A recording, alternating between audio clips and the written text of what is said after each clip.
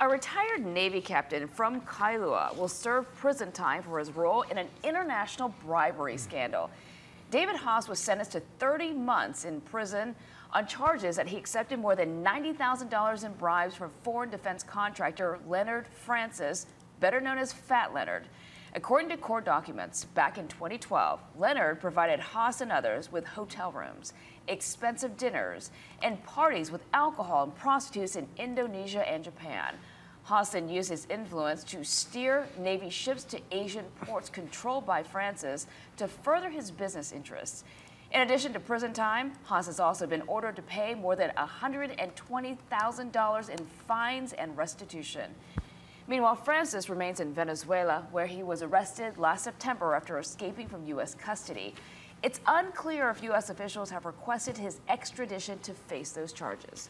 Efforts